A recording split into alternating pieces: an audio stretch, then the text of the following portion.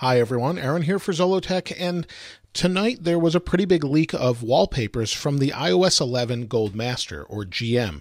9to5Mac somehow got their hands on it. I'm still trying to do that myself, and they actually shared the wallpapers, so I thought I'd go over them and show you those wallpapers. So these are all of the different wallpapers that are in iOS 11 that we're aware of. There's no 3D touch or motion wallpapers, they're just static images. So if we go into the flower one here, most of these look like they're probably designed for an OLED display. So this one looks pretty nice.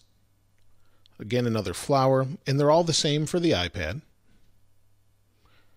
Here's the world at night, which would be perfect for an OLED display. An OLED display allows you to turn off pixels individually.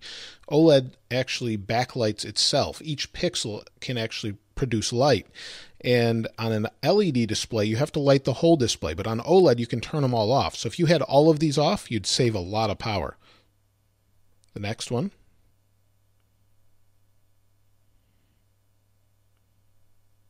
This is a nice flower that we have here.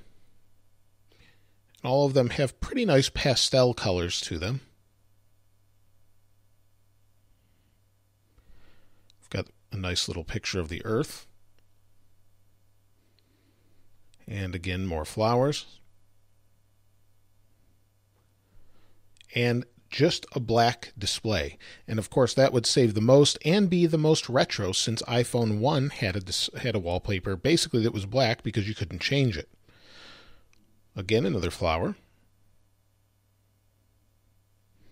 And here's where we get into the classic Apple logo.